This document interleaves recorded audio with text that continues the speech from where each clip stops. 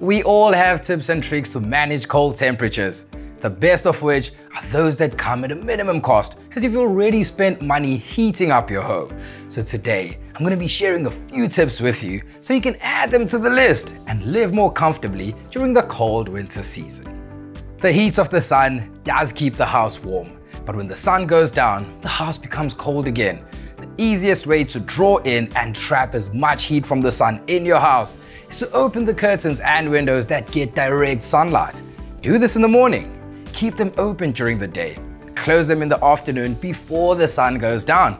You'd be surprised how much this helps. Using a heater is one of the best ways to keep the house warm. To get the best circulation of heat, ensure that you move the sofa and other obstructions away from the heater. Items such as sofas will absorb the heat, therefore preventing it from reaching other parts of the room. To help prevent cold air from coming in, you need to seal as many openings as you can, such as the gap at the bottom of the door. This is a draft seal. It does a really good job at keeping some of that cold air out, and it's also a very economical way of reducing heat loss.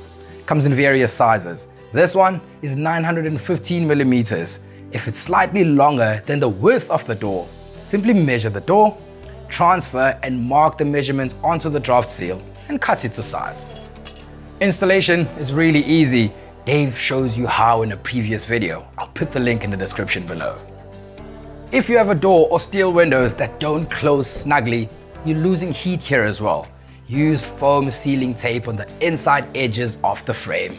Preparation is really easy. Give the surface a clean to remove dust, oils, and other substances that could prevent adhesion. Measure the inner dimension of the door frame. Cut the required length from the roll, line up the tip with the corner, peel it off as you stick it on, ensuring that you give it a good press while making sure that you don't stretch the tape. Job done. Now this will make sure that your doors are properly sealed when you close them, therefore stopping the cold air from coming in through those gaps. Cold temperatures means that your geyser needs to work extra hard because your geyser uses the thermostat to either turn the geyser on or off. It monitors the temperature of the water inside the geyser to keep it to a certain temperature. The more frequently the water drops, the harder the geyser works. So covering your geyser will keep the water hotter for longer. So here we have an isotherm thermal insulation as well as a standard geyser blanket. These can both be used to cover your geyser, which helps in preventing much of the heat from escaping. The process of covering the geyser is the same. Dave also did a clip on how to install this. I'll paste this link as well so you can follow the instructions and get it done yourself. Now the isotherm thermal insulation can also be used to insulate the actual roof. Yep, so let's grab a ladder and I'll show you how to complete this simple task. Here, all you have to do is measure the distance between the rafters. Cut the isotherm thermal insulation to size with a pair of scissors and lay that on top of the ceiling boards.